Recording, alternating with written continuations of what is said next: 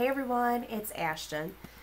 So, the last video I kind of explained a little bit about struggles, and I want to open up even more about it because I'm someone who tells everyone that I talk to if that you're having any kind of roadblocks or you decide to stop on that wonderful road and a tempting destination, whatever it may be, support, I always say, is a huge factor in helping you reach your goals or helping you get to your destination.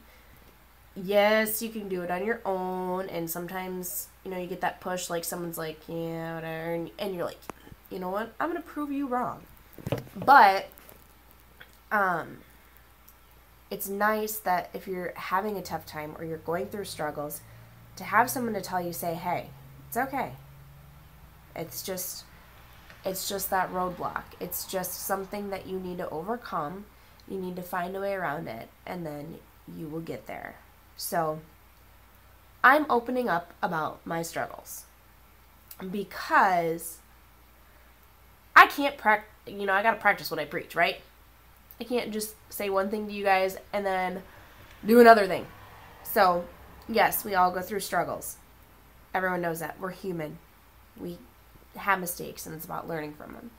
But, first of all, I'm going to apologize for being nasally. I've had this for going on, be 2 weeks as of Sunday. So, this coming Sunday. So, very annoying. Got to go to the doctors. That's on my list to do. But, so, let's see where I begin.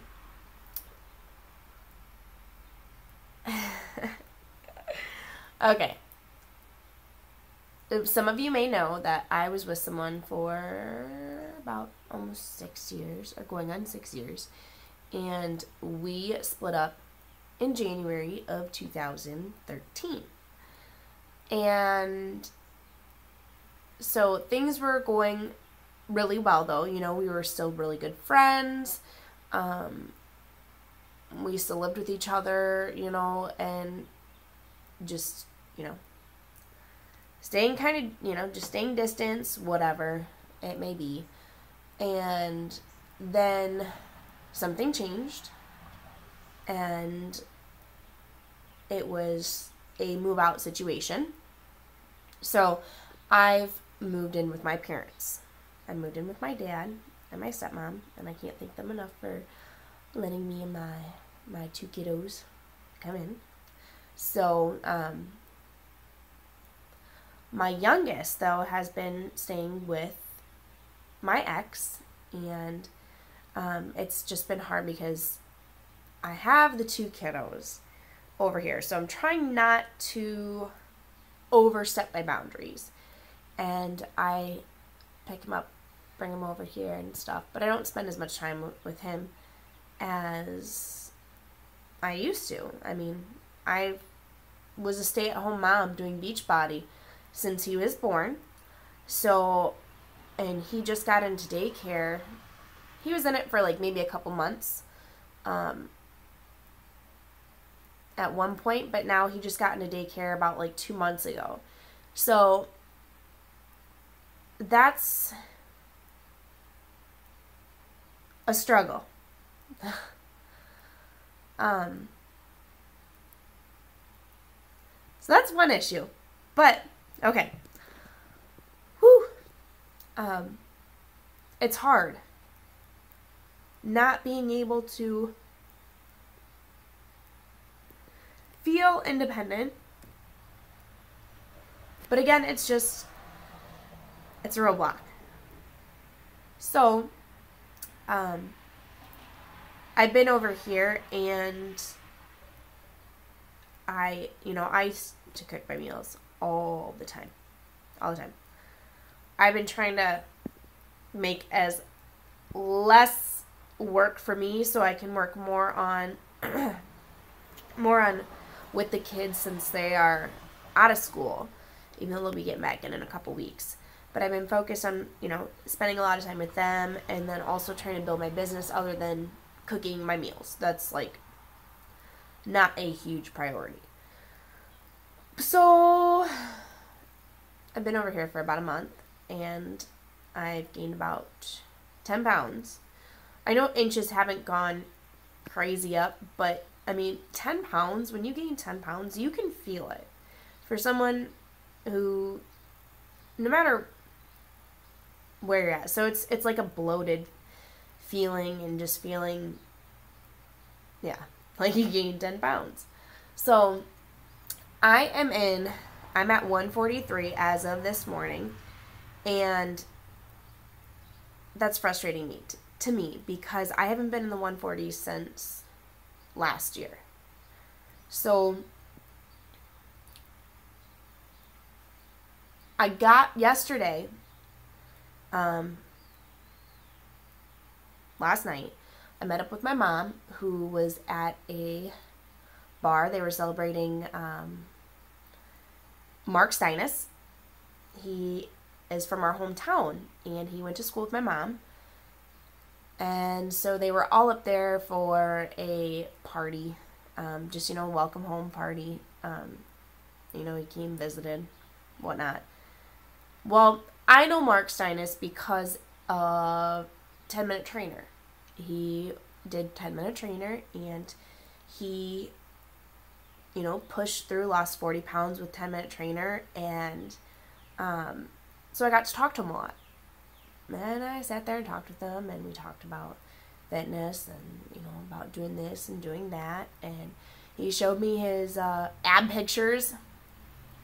Ab pictures, yes. Abs, like ripped abs. He's been working with a trainer right now. And I can't remember the name, but he does the tap out. So, and I believe he does either Power 90 or P90X is what he said. He's been doing here and there too. So, but anyways,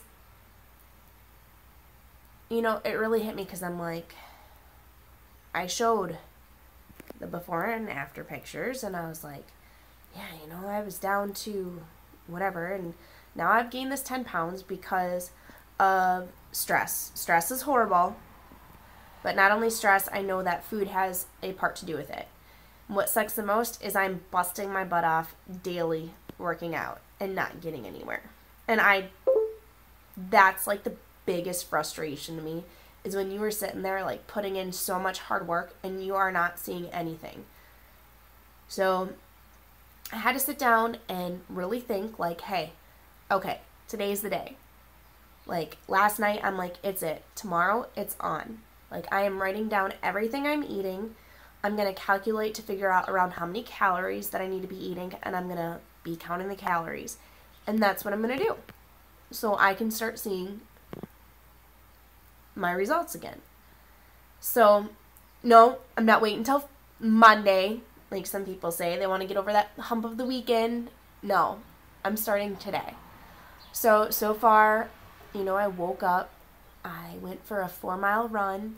I still have my T25 to do, so it's double day Friday, so I'll do one of the workouts, and then I'll do one of them tomorrow, because I don't like not working out for 2 days in a row. Sunday will be my day off.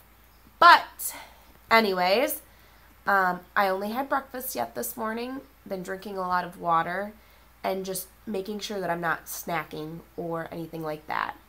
And I want to get back into doing my cooking. Like I've been doing omelets and stuff like that. But dinner, it's been healthier, snacky foods, or I'll eat what they have, which I know my dad and stepmom, they make healthier choices, but yet I know that mine, sometimes what I make is even healthier than that. So that could be a big part.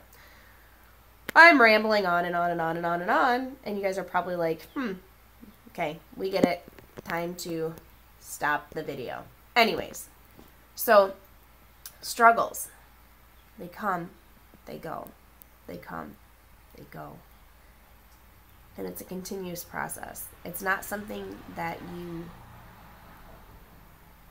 will never have a struggle. No matter where you're at in your journey, you're always going to have struggles. You're always going to have roadblocks. And The roadblocks are put up to see how bad and how much you want to get to your goal. How bad do you want to reach that destination? And when you do reach that destination, it's about even seeing further past that destination and going even further into it. So always remember to stay positive, and that there are so many people out there that are in journeys just like you that can help talk you through how to get over this, get you pumped up, and set you off on your way. Find that little brick that you need to knock down. Find it. It might not be the top one, it might not be the middle one, but one of the bricks, when you hit it, will slowly start to knock down the rest.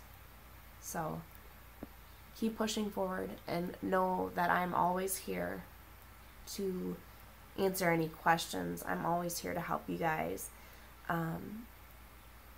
And feel free to ask me anything. So if I'm not getting bugged enough, my job isn't getting done. I hope you guys have an amazing weekend, and we will talk to you later. Bye, guys.